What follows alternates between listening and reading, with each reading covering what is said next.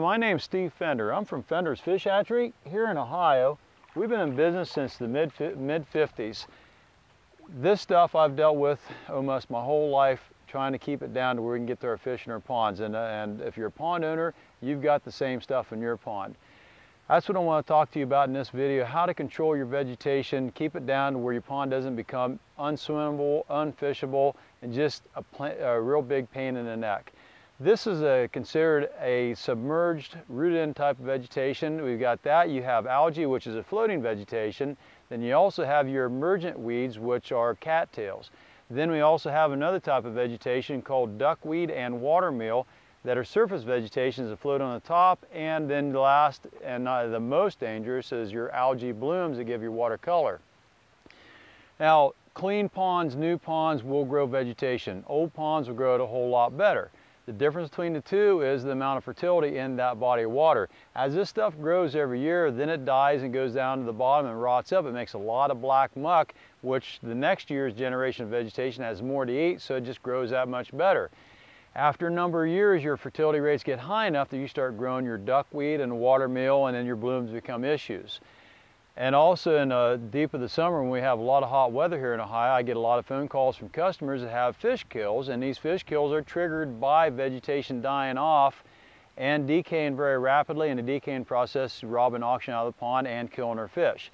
Ways to stop this and prevent this. Rooted in vegetation, what we like to do is use the white aimer. Here in Ohio, we're allowed to sell white aimer, or they call them grass carp too. This is a fish that eats vegetation. We sell white aimers at about 11 to 12 inches in size.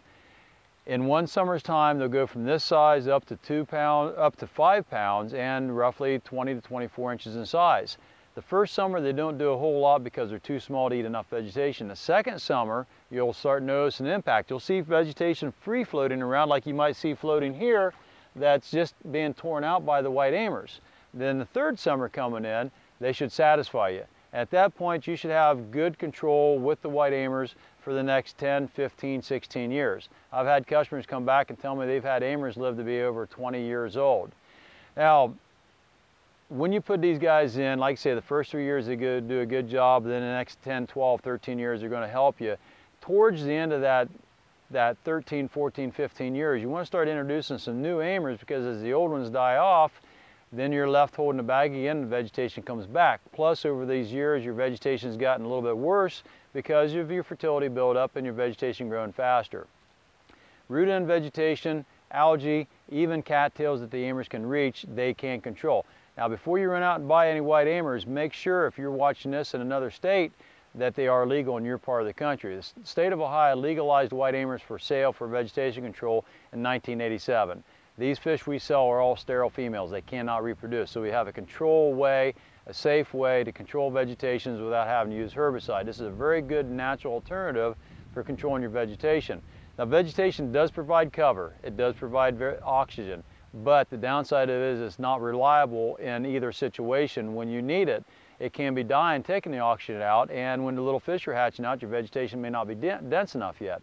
So instead of using vegetation to make cover or make oxygen, put brush in, structure, natural structure, artificial structure, anything that you need to make cover for a little fish. It's permanent. You can put it where you want it. You don't have to worry about catching it with your hook because you know where it's at. And as far as oxygen, figure on using aeration if you need oxygen. Some sort of aeration is really pretty necessary in every body of water, because you not only put oxygen into the water, you also circulate that water, helping to keep the water cleaner. And when you aerate the water, you knock a lot of your nitrates and phosphates out. That does promote the growth of your vegetation. So the aimers are going to control your root-in vegetation, your algae, and your cattails, the ones they can reach, of course. When we stock aimers, we stock at a ratio of anywhere from 8 to 12 per surface acre. You have to consider how much acreage you have that actually is being affected by vegetation. If you have a pond that isn't really too bad, you might get away with as little as 4 to the acre. If you have a pond that's really shallow and old and has a lot of problems, you may need upwards of 20 or better of the aimers. Add them very gradually until you get to the number of work so you don't overdo it, because you don't want too many or they can become damaging to the pond. So keep that in mind when you stock. Also, check with your local Department of Natural Resources if you're in another state to make sure that they are legal in your part of the country, so you don't bring something in that you could catch a fine or actually have them come in and kill your pond out just to get rid of a couple amers. So check out first. Now, your duckweed, watermeal, and blooms I talked about earlier, these are vegetations that grow because your fertility levels have gotten out of hand. You can use the amers. The problem of it is duckweed and watermeal grows by reproducing and splitting off every 24 to 48 hours, so it grows very rapidly and it's very small. It's hard for them to eat it and control it, so amers are not a really good choice for that. It helps, but they can't really control it as effectively like.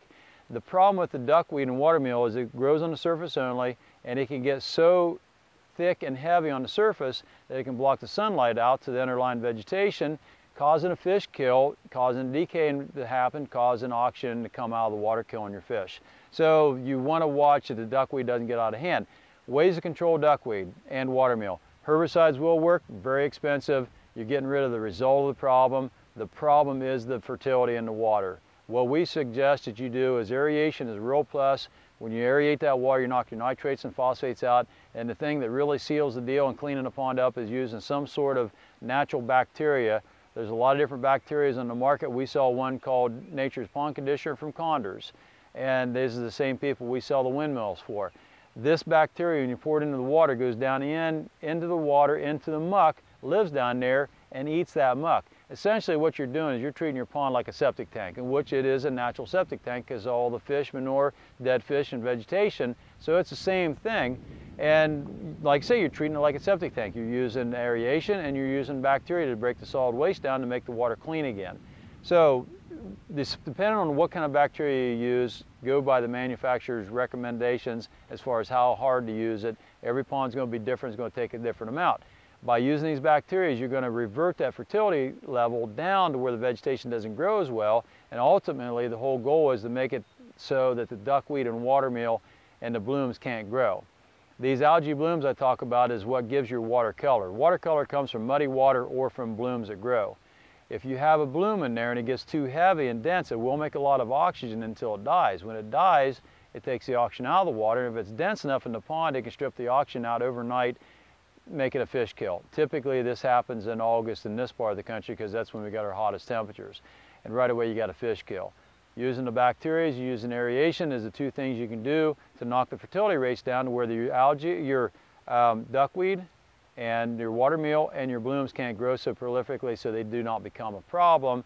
You root in vegetation, your algae, cattails, you can use the white amers. There are a lot of chemicals in the market you can use. I always try to steer away from chemicals as much as I can because of the expense. We do sell a lot of fish to people that have used chemicals and killed their fish by using it wrong.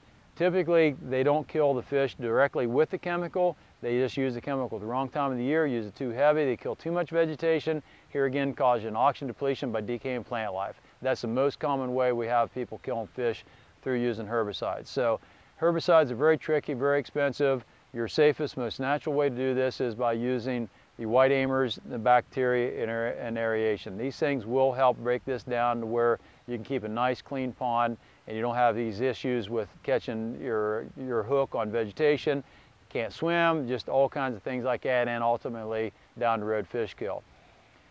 You can check us out on our website, www.fendersfishhatchery.com.